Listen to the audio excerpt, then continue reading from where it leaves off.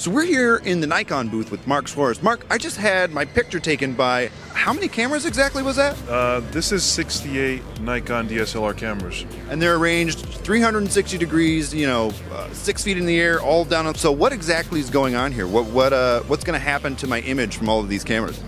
So this is what's called the Nikon powered xxArray. We have this wireless remote that allows you to basically sync all of them together. So everything fires at once. All these high resolution images get transferred to their system, and they have this automated process that within about 2 hours they can literally have you in a video game. It's a proof of concept, just shows what it could be done, but you could 3D print, you could do augmented reality. There's really a limitless amount of things that you can do once you get captured.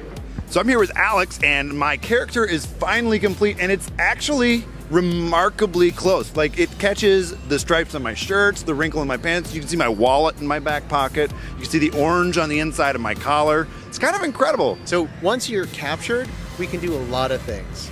This was one of the really neat things that we can do, is to get you right into a game and start playing with yourself. And honestly, seeing the look on people's face when they do it is just incredible. It's just priceless. It's really kind of weird, right? Yeah, it's very uncanny to see a likeness of yourself up on the screen. Now, somebody said earlier that you can actually use this for 3D modeling, so technically I could go have an action figure of myself made on a 3D printer? Absolutely. So we can take this, we can 3D print this, but we capture such high resolution that we can very easily also create an incredible portrait, an incredible 2D rendering, or put it into a VFX application. It's almost limitless what we can do because we're capturing so high resolution.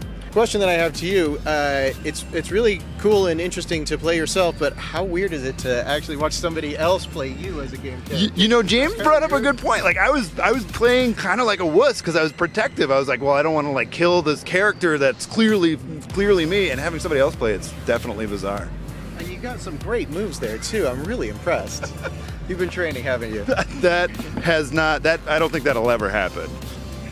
Alex, thank you very much. Very cool technology, and we're very glad to be able to highlight it. Thank you.